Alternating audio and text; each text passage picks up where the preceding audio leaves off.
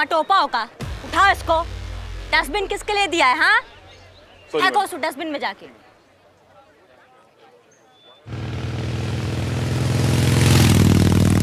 बंद करो ये व्यभिचार। नहीं सहेंगे संस्कृति पर अत्याचार। बंद करो ये व्यभिचार। नहीं सहेंगे संस्कृति पर अत्याचार। बंद करो ये अश्लीलता। बंद करो ये धर्म का भ्रष्टाचार। संस्कृति को बचाएंगे। सबको सबक सिखाएंगे। संस्कृति को बचाएंगे। सबको सबक सिखाएंगे। नाम क्या बे? सनम। अबे नाम पूछ रहा हूँ, लड़की से रिश्ता नहीं पूछ रहा हूँ। अरे नाम ही सनम है मेरा। तो ज्यादा मार इसके, नाम में भी कपला है। मारो से। अभी क्या चल रहा है? कजन है मेरी। अबे मैं सच बोल रहा हूँ अंकल, कजन है मेरी। पूछ लो इसे, मैं राखी बांध रही थी मुझे। बोलना तू कुछ। ओए लमडे, क्या रासलीला हो रही है ये? अरे सर आंख में तिनका गिर गया था सर, वही निकलवा रहा था। ऐसे लेट के चौड़ा होके गद्दा बिछवा दूं तेरे। बेवकूफ समझ रहा है भाई ये? तिनका निकाला इसकी आंख में से, निकाला तिनका। ये आई छर छर। देखिए देखिए गलत है, आप ऐसा नहीं कर सकते। हम बालिग हैं और हमें अधिकार है अपनी मर्जी से कहीं भी उठने बैठने का। और अब होते कौन हमारी निजी जिंदगी में दखल देने वाले? अबे तेरे जैसे बेशरम इंसान को सबक सिखाने के लिए जो इस देश की संस्कृति का सत्यानाश करने पे लगे हुए, उन्हें तो समझाना पड़ेगा ना बेटा, ताकि तेरे जैसे की अकल ठिकाने लगा सके। समझा? देखिए जैसा आप समझ रहे हैं वैसा कुछ भी नहीं है। हम दोनों अच्छे दोस्त हैं, क्लासमेट हैं और यहाँ पर अपने नोट्स को डिस्कस करने के लिए बैठे थे। सुनो बे, ये देखो नई नौटंकी, ये दोनों यहाँ पे पढ़ाई लिखाई कर रहे हैं, हम इन्हें तंग कर रहे हैं। बेटा यहाँ जितने भी आते हैं ना, सब ऐसे ही बोलते हैं कि हम पढ़ाई का डिस्कस कर रहे थे, हम तो यहाँ राखी बंधवाने आए हैं। अबे बेवकूफ समझ रखा है क्या हमको? आप जैसे समझ रहे थे वैसा कुछ भी नहीं है। हम सच में दोस्त हैं और यहाँ पे पढ़ाई कर रहे थे, और ये तो मेरे भाई जैसा है। अपने हाथ कैसे लगाया इसको? ओ ऐसे बताओ हाथ कैसे लगाया?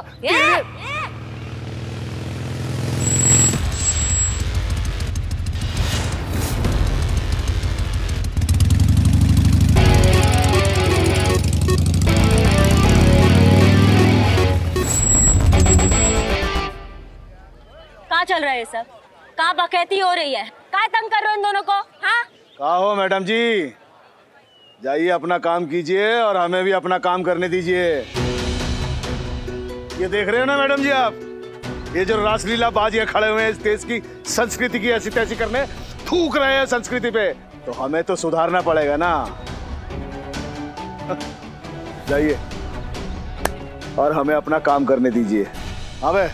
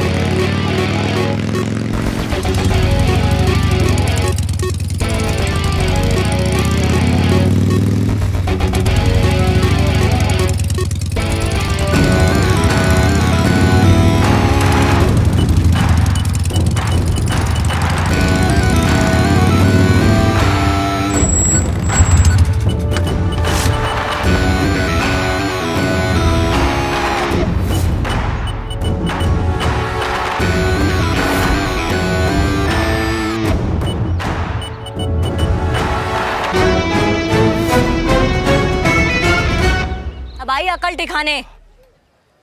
साफ साफ बताओ कि ये संस्कृति के जो रक्षक है इन्होंने तुम्हारे साथ क्या किया? इस लड़के ने तुमसे जबरदस्ती किया तो क्या किया? छेड़ा तुमको? नहीं मैडम, ऐसा कुछ भी नहीं है।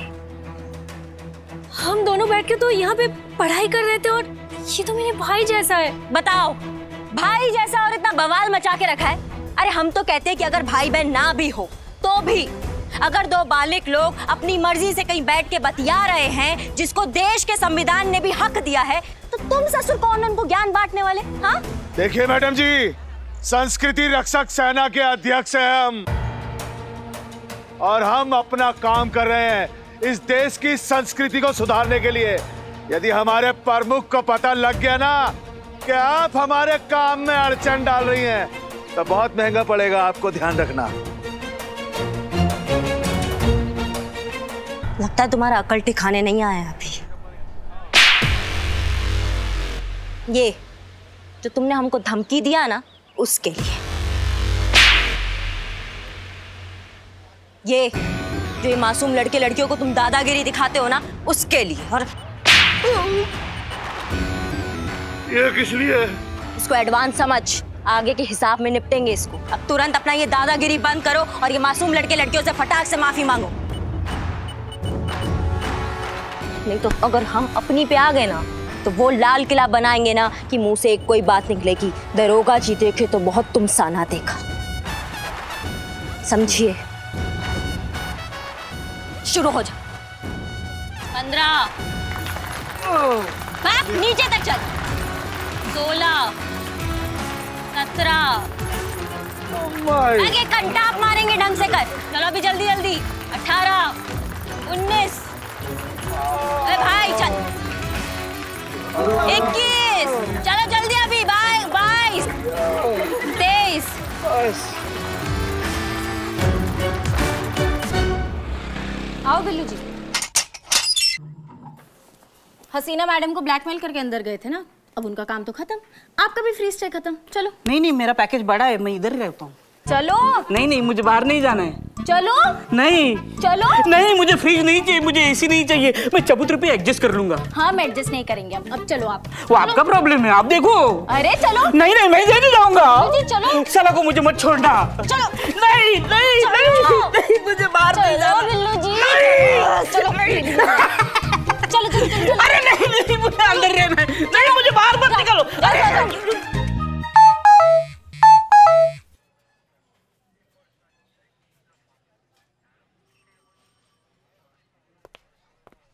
पुष्पा जी, नेक्स्ट टाइम से ना प्लीज हमें ये डेस्क इस तरह से बिखरा हुआ नहीं चाहिए। नहीं नहीं होगा मैडम सर।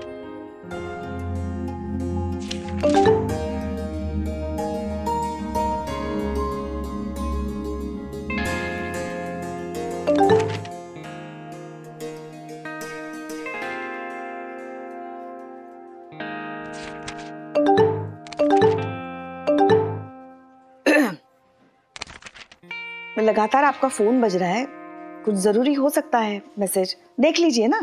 कुछ जरूरी नहीं है पुष्पा जी, हम अच्छे से जानते हैं कि किसके मैसेजेस आ रहे हैं। किसके? माता जी के। आपको भी? आज सुबह हमको भी माता का मैसेज आया था एक फोटो के साथ, और नीचे लिखा था 100 लोगों को आप भेज दीजिए, आपको जरूर एक खुशखबरी मिलेगी। वो माता जी नहीं, हमारी माता जी, अम्मी के मैसेजेस आ रहे हैं।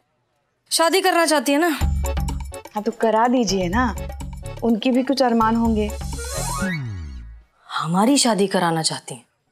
हाँ तो कीजिए ना, आपके भी तो कुछ अरमान होंगे। नहीं है पुष्पा जी, हमारे कोई अरमान नहीं है। वो तो अम्मी जबरदस्ती हमारी शादी के पीछे पड़ी हुई हैं। पता है, हर घंटे 15-20 लड़कों के फोटो भेजती हूँ मैं व्हाट्सएप पर। मैडम सर, अब वो भेजेंगे ही ना, माँ है वो आपकी, और हर माँ यही तो चाहती है कि उसकी बेटी का घर बस जाए, उसका खुद का एक परिवार हो। एक बात बताइए हमको, आप शादी के इतने खिलाफ क्यों हैं? नहीं, हम शादी के खिलाफ नहीं हैं, बस अभी तैयार नहीं हैं। देखिए, बुरा मत मानिएगा, मगर अगर सही वक्त पे आपकी शादी हो गई होती ना, तो आज आप अपने 3-4 लल्ला को स्कूल के लिए तैयार कर रही होती। अच्छा, मतलब अब सही समय नहीं है? है ना, है, अभी भी है, मगर हर चीज वक्त पे होना तो ही अच्छा होता है। अगर आप कहें तो हम देखें आपके लिए लड़का। अरे भाई, दुनिया देखी है हमने, तो आपके लिए लड़का नहीं देख सकते?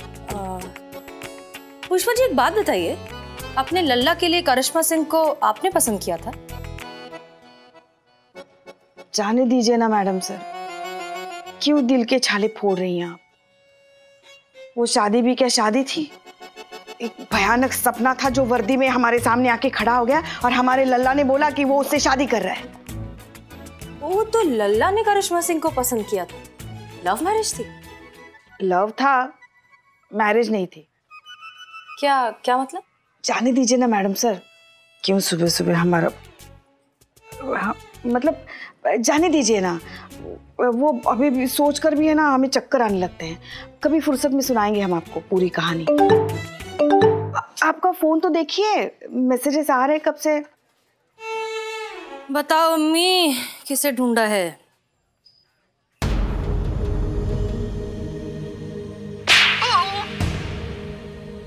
ये किस लिए?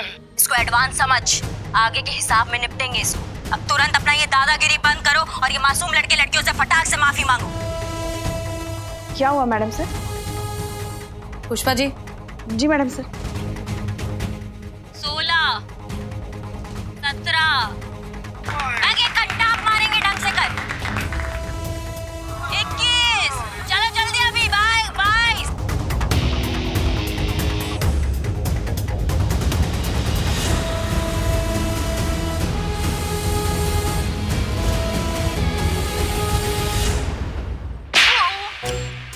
पुलिस की सही इमेज ना करिश्मा मैडम ही है, एकदम डैशिंग, डायनामिक, दबंग।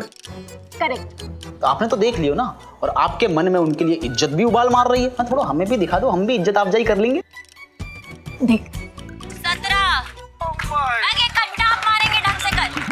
18, चलो अभी जल्दी जल्दी। 19।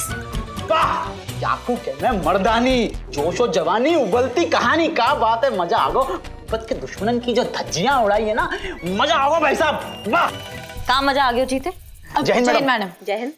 हम सब आशिकन की तरफ थे और आशिकों के मोहब्बत रक्षा संघ की तरफ थे। आपको सैल्यूट है मैडम। क्या बात कर रहे हो, तुमको कैसे मालूम पड़ा बे? अरे हमको का पूरे शहर को पता है मैडम। आपने जो नेहरू पार्क में दौड़ा दौड़ा के रेल बनाई है, उनकी देख करके मतलब बात है मैडम, यही होना चाहिए, यही होना चाहिए उन प्यार के बिच्छू के संग। तो वायरल हो गया का? अरे तो सबने देखो है मैडम, पूरे शहर को पता है। अम्मा इतना जल्दी वायरल हो गया? तो नफरत वायरल होने में टाइम लेवे मैडम, प्यार वायरल होने में टाइम ना लेवे। इधर हुआ नहीं कि उधर वायरल। और वैसे भी नफरत करने वाले को ही डरना चाहिए, प्यार करने वाले काहे डरेंगे। सही काम करने के लिए भी का डरना। हाँ, वाह क्या बात है करिश्मा सिंह।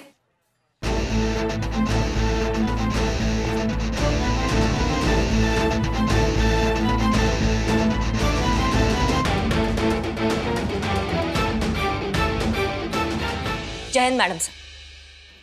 क्या लगता है आपको करिश्मा सिंह कि नेहरू पार्क में आपने जो किया वो बिल्कुल सही था? तो गलत भी क्या किया मैडम सर हमने? वो मुट्ठी भर के गुंडे धर्म और संस्कृति के नाम पर उन मासूम लड़के लड़कियों पर दादागिरी दिखा रहे थे, तो क्या करते हम? वहाँ खड़े रह के तमाशा देखते या एक को माला पहनाते और बोलते वाह गुरु क्या काम कर रहे हो तुम सब, मजा आ गया। जूते बजाने चाहिए थे और बजाए हमने जूते, जितना जूते हम बजा सकते थे, और आगे भी बजाते रहेंगे अगर किसी को ऐसा हरकत करते हुए हम देख लेंगे तो। और उससे क्या होगा? डर पैदा होगा ऐसे लोगों के मन में जूतों का। आगे से किसी इनोसेंट कपल को दादागिरी दिखाने से पहले ना जूते याद आएंगे उनको हमारे। धर्म और संस्कृति के नाम पर आज के बाद ये लोग मासूम लोगों को परेशान करेंगे ना, तो उनको पुलिस का जूता याद आएगा। कोई फर्क नहीं पड़ता करिश्मा सिंह, कमरे के किसी एक कोने में प्लीट मारने से पूरे घर के कॉकरोच नहीं चले जाते। ये सवाल सिर्फ एक इलाके या एक शहर का नहीं है, ये प्रॉब्लम है पूरे समाज की, उस बीमार सोच की जो बहुत गहराई तक हम सब के दिमाग में घुस चुकी है। हमें उस सोच को बदलना है, उसका इलाज करना है। और तब तक क्या? तब तक हम ये तमाशा देखते रहे? हमसे ना हो पाएगा मैडम सर ये। हम नहीं देख सकते मासूम लोगों पर ये गुंडागर्दी। 2-4 छोटे मोटे गुंडों को मार पीट कर उन्हें डरा कर क्या लगता है आप इस समस्या को हल कर लेंगे करिश्मा सिंह इतनी आसानी से? जब समस्या को जड़ से खत्म करना होता है तो उसमें वक्त लगता है करिश्मा सिंह। लगता होगा, तब तक पेन किलर ही सही, थोड़ा तो राहत मिलेगा तकलीफ। बस बहुत हो गया। हम आपसे कुछ कहते नहीं हैं, इसका मतलब ये नहीं कि आप भूल जाएंगी कि आप एक ऑफिसर हैं और हम आपके सीनियर। कितनी बार आपको एक ही बात समझानी पड़ेगी कि हम सिर्फ एक डिपार्टमेंट है, पूरा का पूरा सिस्टम नहीं। हमारे अपने कुछ लिमिटेशंस है, रूल्स एंड रेगुलेशंस है और कानून है, और हमें उन कानून के दायरे में रहकर ही सारे काम करने होंगे। और अब हर रोज, हर दिन, हर केस में उन सारे दायरों को तोड़ने के लिए तैयार रहती हैं। लेकिन बस अब नहीं। आज के बाद अगर आपने कोई भी कानून तोड़ने की कोशिश की तो मजबूरन हमें आपके खिलाफ स्ट्रिक्ट एक्शन लेना होगा। And I am very serious.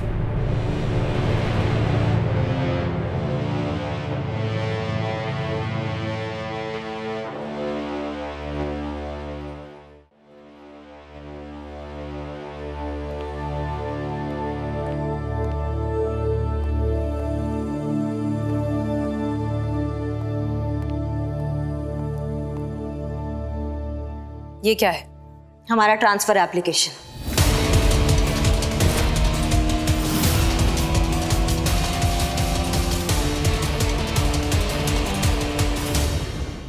पहला दिन, जिस दिन आपने ड्यूटी ज्वाइन किया था, उसी दिन इसको टाइप करके अपने टेबल के दराज के अंदर रख दिए थे। पता था ये दिन ज्यादा दूर नहीं है, मिजाज नहीं मिलेंगे हमारे, और हम सही थे। कहा सुना माफ करना, और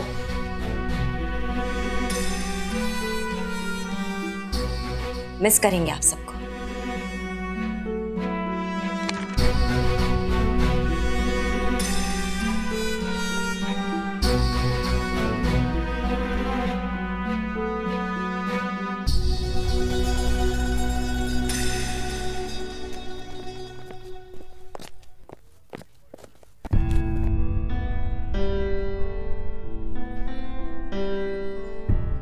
का नहीं, संतोष कह रही थी जो हुआ गलत हुआ, आपको ऐसा नहीं करना चाहिए था। कुछ भी करने से पहले थोड़ा सोचना तो चाहिए ना। बस उठाया ट्रांसफर एप्लीकेशन और पटक दिया मैडम सर के सामने। इतना गुस्सा अच्छा नहीं होता सेहत के लिए। चीता कह रहा था कि हर चीज ऐसे आनंद फानंद में नहीं की जाती, शांति से सोच विचार करके कुछ चीजें की जाती है। मैडम चली जाएंगी तो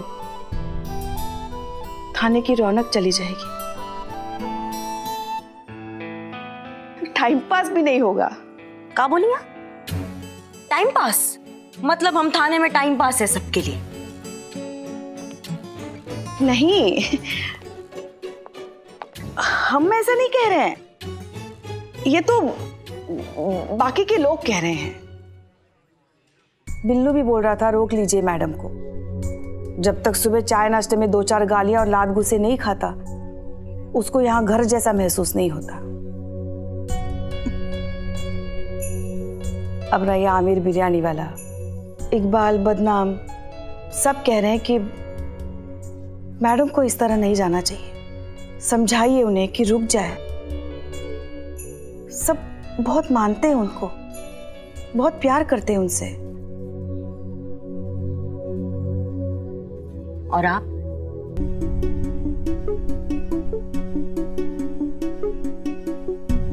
हम क्या, बाहर में जाइए आप हमारी तरफ से।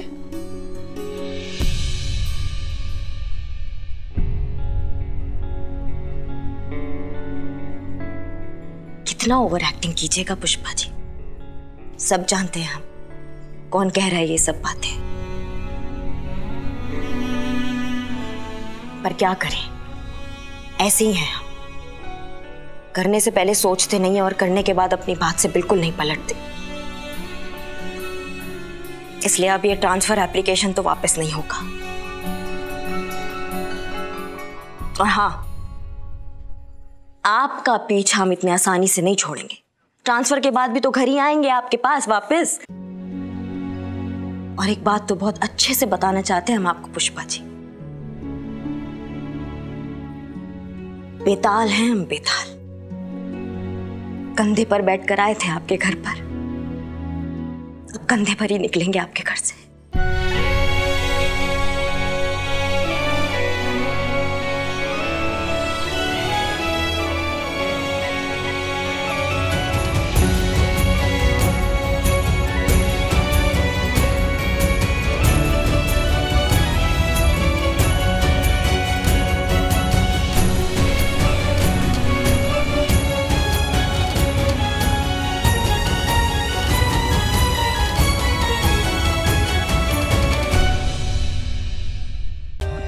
For more updates, subscribe to our channel, click the show links and enjoy watching the videos.